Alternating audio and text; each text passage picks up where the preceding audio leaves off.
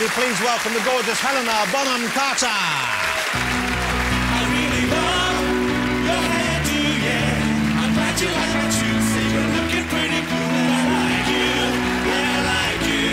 And I feel so bohemian like you. Oh, oh, oh. Helena, doesn't Helen look great? I love your outfit. Oh, thank you. Sit yourself down. Hey, you know, I love the way you dress. Do you? You look absolutely... You're probably the only person in the world. I suspect, I mean, it's a small group. Because it is a small group. Often when you see you photographed out and about, and it's eccentric, it's unique, it's very much your own style. Yeah, I guess so. These are some photographs. Well, that's a very, quite a normal-looking thing, apart from the glasses there. They're quite That's not bad. But that's quite unusual. That's Vivienne Westwood. Yeah, but you know, you wear it very well. I like that. What's wrong with that? No, nothing's wrong with it. I like all of it. Don't get defensive. Yeah. But I'm sure a lot of people do think that you dress a bit like someone who hasn't got a mirror or a light bulb. You know what I mean? It's kind of like... I get the same accusations, Helena. I love when it's good. No, but I love the way you dress because it is so... And, you know, everyone seems to follow, more often than not, what's dictated to them in magazines. No, I and definitely on TV. don't do that. Yeah. And basically, when I get dressed, I dress up. I guess I sort of treat it like a costume. And I think most of us do as women. We sort of buy something, and by putting something on, you think you're going to transform into this different... Become a thing, different and then you see the photo and you realise you haven't. But in your head and in your mirror at home, which is dully lit, it's true, it looks fantastic. And but then all these magazines that take photos of you, they are out to make you look horrific. Horrible, yes. Yeah. Yes. And but I tell you, if you come to my home and see me in the room and Tim's, you know, Tim's got an eye. Now, hold it. This is Tim Burton, who is your... Yeah. He's not your husband, he's your partner. Your Yeah. kind of living partner, lovey boy. He's as good as Yeah. I'm his mistress. OK, But, there he is there, because he has a unique sense of dressing as well. Yeah. He looks to me like... He looks like Bob Dylan with an eye problem, a bit There's more. something Bob Dylan. Somebody thought he was Bob Dylan, actually. He's Dylan-esque. But does he, not vet, but does he approve of the... Do you say, what does this look like, should I go at this? And he goes, maybe that's a bit much, or do you ever listen, or...? Yeah, I do, sometimes. He'll vet me just before I leave, and then he'll take something, one thing off me. Because you like a lot of things. Or... I do like lots of things. I mean, what's the point of buying them if you don't wear them Absolutely. all at once? But no, never more than 3 hats at any one time, Helena. No, 3 hats. Well, I don't know. It is true. My mum did remind me once that I only had 1 head. And did you have more than 1 hat on? I had several. And lots of glasses and things. But he says, on the whole, that I wear 1 thing too many, and that's probably tactful. I've said that to my wife, but she was wearing a bikini at the time, so she objected. Hey, we're talking clothes here. Pay some attention, or you're never coming shopping with us again. I'm getting tennis tips. OK, hey, now we just saw Helena Bonham Carter in A Room with a View, of course, which is many years ago.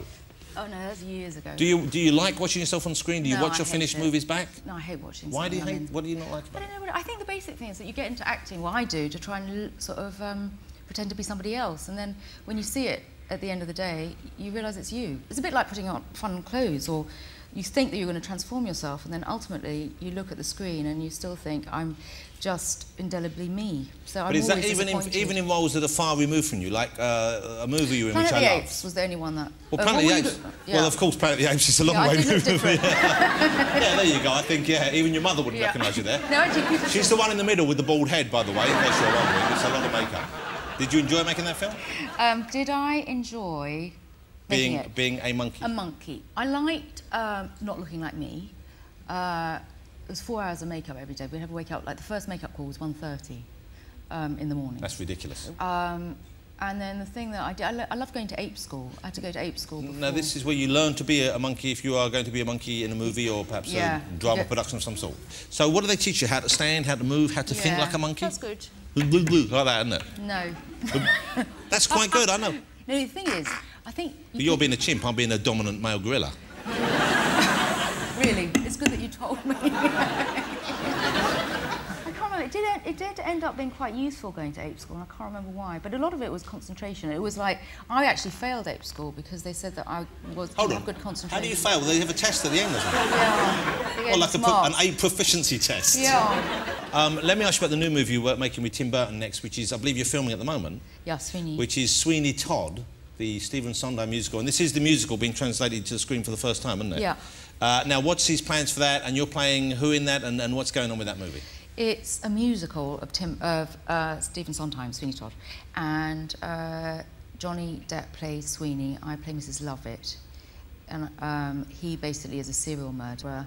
and I make pies out of... You make pies out of the people. And it's got people. some great weird songs in it, of course, isn't it? It's a brilliant... I've been to see the musical any number of times. I love it. Yeah. No, I love it. I've always loved it. I've loved it since I was about 11. In fact, I've always wanted to be Mrs. Lovett, so it's a complete dream come true. So even when you were a me. child, you liked the idea of making pies from human flesh? Yeah. In fact, that's weird, because like, when I went up for the part, my great friend of mine, Deb, said, like, well, of course you're going to get it. And I said, well, not necessarily at all. In fact, it was a close-run thing. And...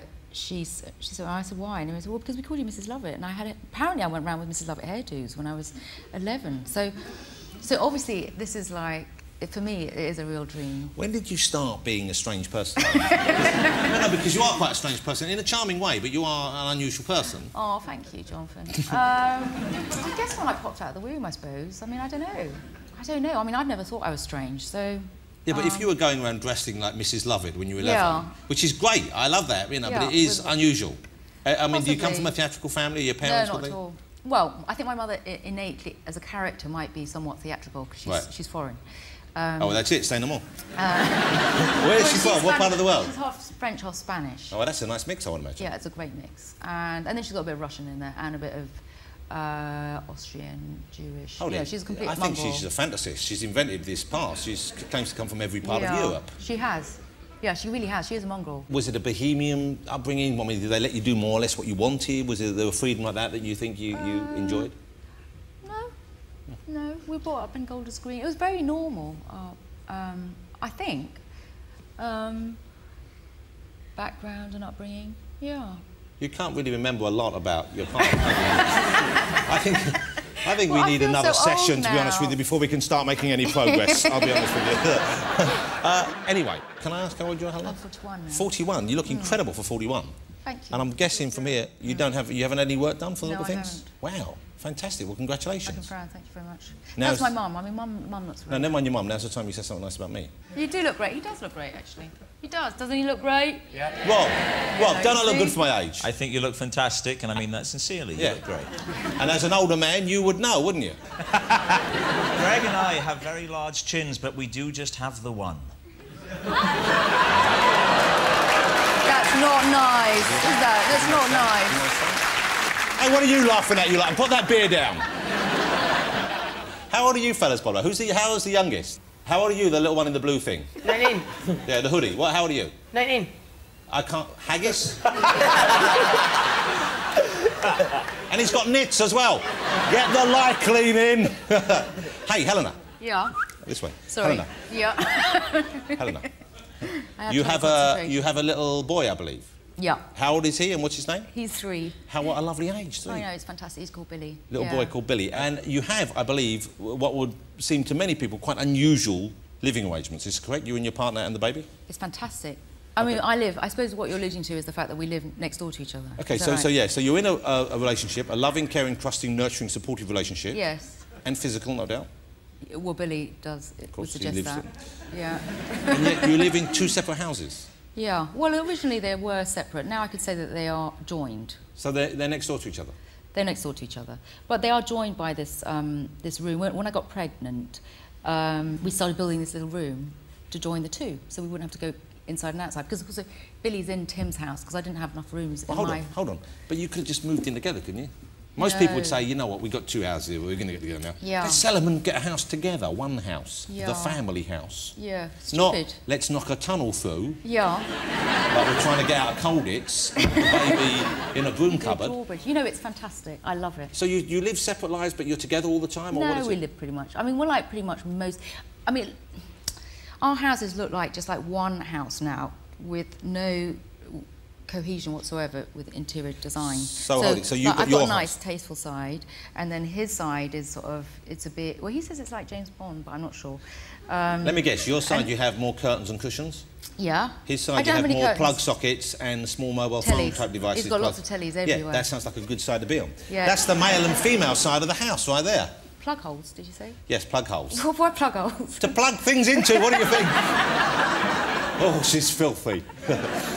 Do you have separate bedrooms or one bedroom in one side of the house? We've got 2 bedrooms and we can choose. So would there be nights when you have like what we would consider normal married relations, which would be, say, The Apprentice, all right, check the TV, right? Oh, that's stupid. Intercourse, yeah. and then after that, would you say, you know what, I fancy sleep, well, go next door?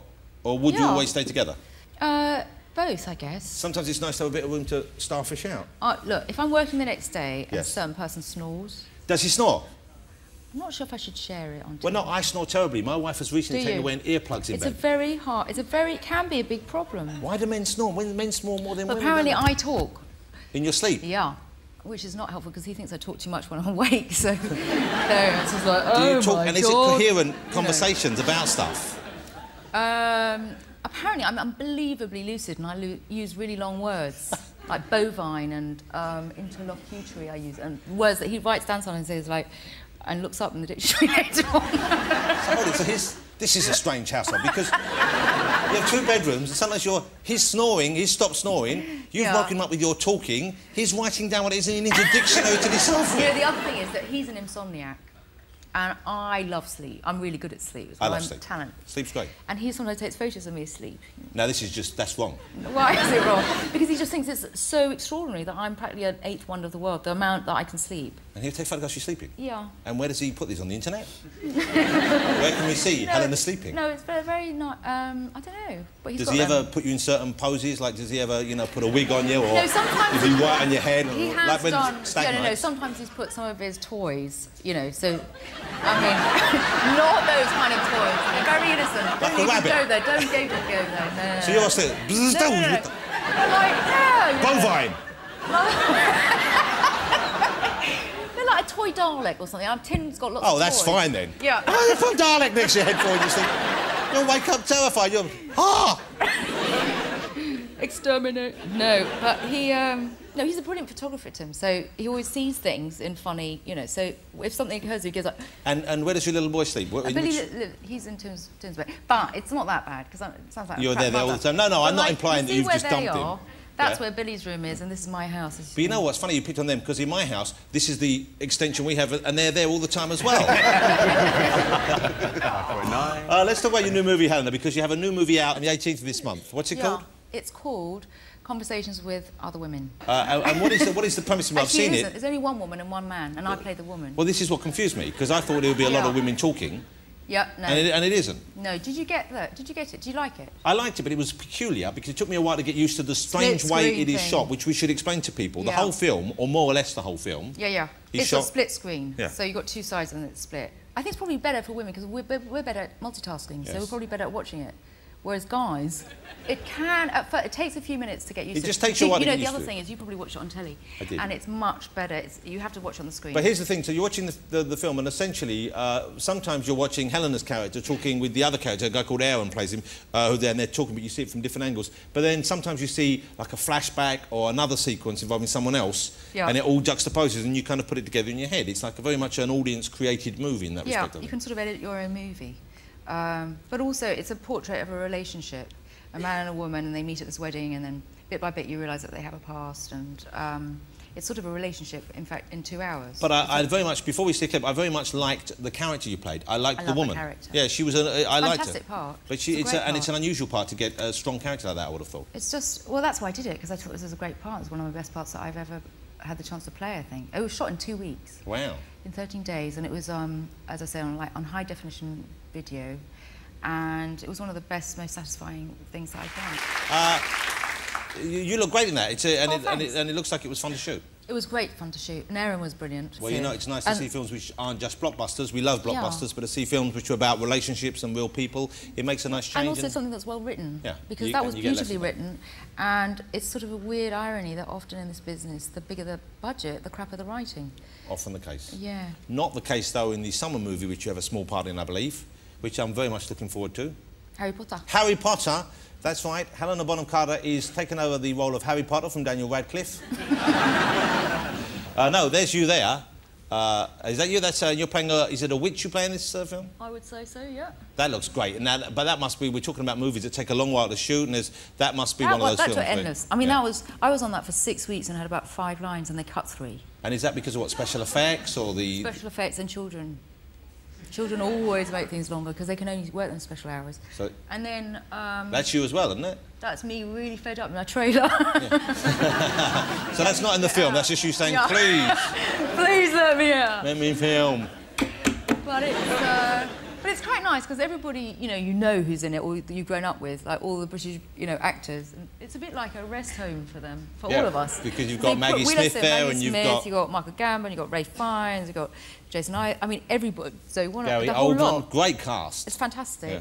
And then you just all wait around your trailers for hours, and then ever so often they wheel you out for a shot, and then they put you back in. But can't you all sit around together playing Sudoku or having a chat or yeah, game of watching chess or something? DVDs, Arm watching wrestling? films, chatting, gossiping, talking about other people in the business. Having nice long lady chats about Lots of handbags. those. You see other actors, male actors, do lady chats. Do they? You know what that is, don't you? Helena, lovely to see you. Thank you so much for coming on the show. I'm going to leave you with a little taste of Helena in the Harry Potter movie. This is the trailer, the movie which we're very excited about as well. But do, if you get the chance, go and see Conversations with Other Women, because as Helena said, it's unusual that you get movies. Sweeney, did we? Yeah. Sorry. What? Did we talk about Sweeney? What? No, we didn't. We talked a bit about Sweeney, yeah. Did we? Yeah. You've got the worst memory of any guest. I can forgive you for not wanting to talk about Room with a View. It was 20 years ago. We were talking about Sweeney Todd 5 minutes ago. How can you have forgotten that? Are you sure we did? Mrs. Lovett. We talked about you being Mrs. Lovett when you were Oh, child. yes, when I was 11. Yes, OK, it's coming back.